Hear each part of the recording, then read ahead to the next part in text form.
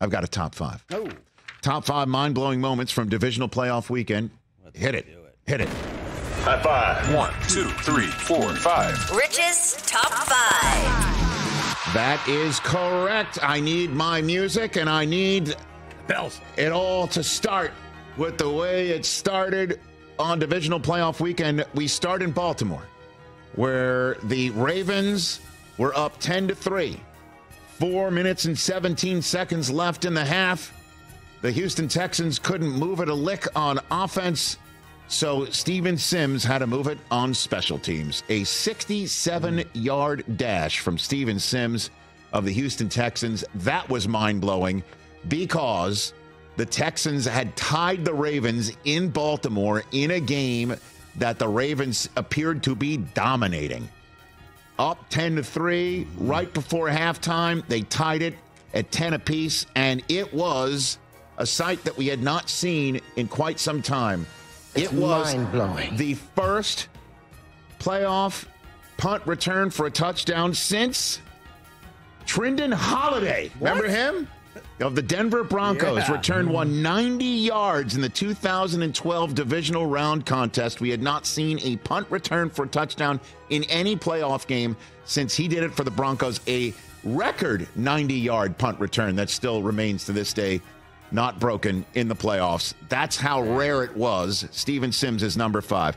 Number 4 on this list is the first 4 snaps in Buffalo. This was a mind-blowing sequence. First snap of the game is a pass out to Stephon Diggs, and the ball is loose, ripped loose, and it's free, and Dalton Kincaid bats it out of bounds. If you had, I know in the Super Bowl you can apparently wager on what the first play is or what the first score is. That's or what I've heard. You know what I mean? Like, I've heard. I don't know. Can you wager on a forced fumble and illegal batting penalty to start a divisional playoff game? Was nuts. That was the first snap of the game. And then the second snap of the game was when Mike Edwards collided over the middle on Stephon Diggs. And Edwards, one of the most important players in the back end of the defense for Kansas City, got knocked out of the game with a concussion. So stop play, and then the Bills have to call a timeout because the clock is winding down even after that stoppage of play. And then on 3rd and 17, Josh Allen scrambles up the middle. And I don't know, do you have on your bingo card a lateral past the line of scrimmage like Kelsey did in a way to Kadarius Toney the last time these two teams met? Ty Johnson grabs it and damn near gets a first down, and it was apparent to me a forward lateral, and Andy Reid didn't even challenge it. So you've got even controversy about whether this was the right call and whether a coach should challenge. And Andy Reid has to be like 3 snaps in the game. You were telling me from upstairs I should throw a red challenge flag? Because, the Bills on the 4th snap of the game went for it on 4th down from their own 40. And I'm sitting there going, what the hell's going on? That's the way this game started. It's like what Stephon Diggs said. The hell going on back in the day? Number 3 on the mind-blowing moments. Going on? That's it. I was wondering the same thing. Top 5 mind-blowing moments from the divisional round. Number 3. His season was unbelievable. Everyone wondering, can he do it? Is he the real deal? You actually, in a way, alienated your Hall of Fame quarterback by trading up to draft him and then sat him for a couple of years and then finally started him when you're wondering, is this Jordan Love's season? Is this his job? Can he do it? And then he not only proves that he can do it, he wins a playoff. He makes the playoffs, wins a playoff game in Dallas, and then puts the scare. I mean, downright frightening moments for the San Francisco 49ers faithful, watching him go up 21-14, but now he's down by 3. And this is mind-blowing that the last throw, the final throw of Jordan Love's breakout season may have been his worst. What was he doing? Throwing it across the middle late into triple coverage when all he needed was a field goal to force overtime. And this kid, all he did was the right moves, was playing with his neck up, with his remarkable neck down ability, and also the heart that beats in his chest and the fortitude in his gut that he would just turn into some green quarterback and flip it over the middle. He even referred to it as a mortal sin. That's mind-blowing to me that Jordan Love's final throw of his season was quite possibly his worst. Number 2 on my mind-blowing moments from divisional playoff weekend was the Buffalo Bills fake punting it in the second half of a game because the Chiefs not only had 10 men on the field, but Sean McDermott said afterwards he thought that maybe, just maybe, they were having trouble stopping an offense that everyone was wondering if it could ever flip a switch, and sure enough, they did. And it was Damar Hamlin, of all people, with the ball in his hands, and he stopped short, and they turn it over on downs, only to have 2 snaps later getting it back because the Chiefs turned it over by handing it to Mecole Hardman, of all people, to hand it on the goal line and put it in his hands after he had fumbled earlier in the game, and he fumbles it through the end zone and no blood. That was unbelievable. I mean, talk about mind-blowing. So the Bills are going to do this? Really?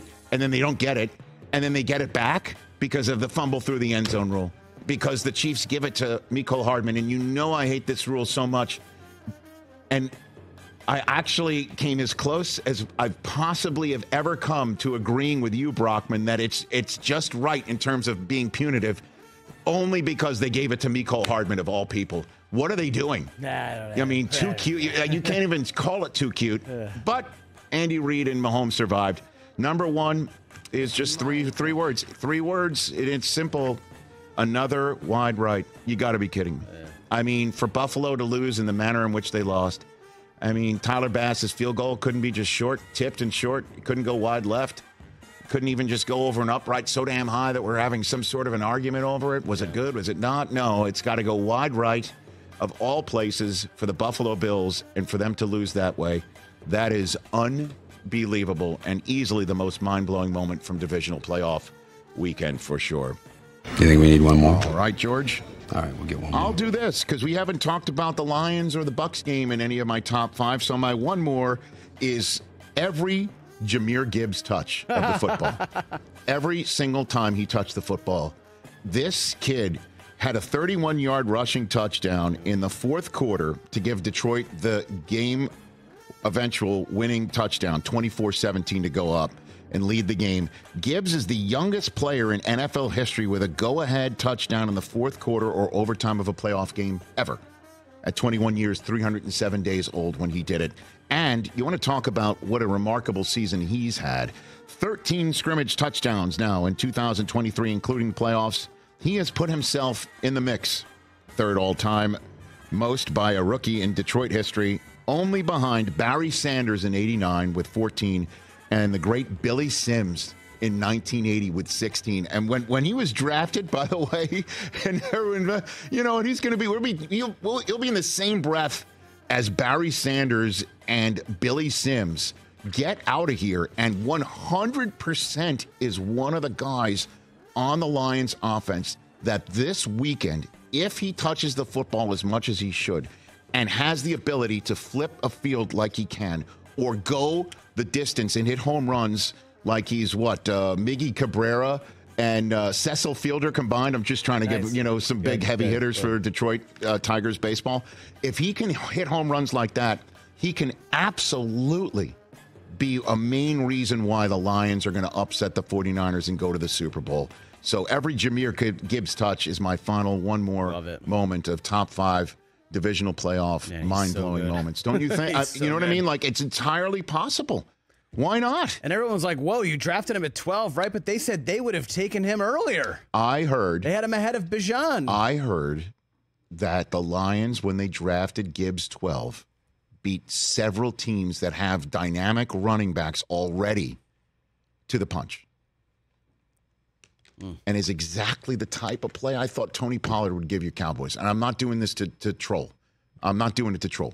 But that's exactly the sort of home run ability that we saw from Pollard the last couple of years that we didn't see. And I'm wondering if it was a knee injury and he's coming back or whatever. Pollard was the third down back coming in, and then he had to be the workhorse. Jameer Gibbs, who I drafted on my fantasy team, isn't the workhorse. Montgomery is the workhorse. Jameer Gibbs is that change of pace, and he comes in and he puts you to sleep.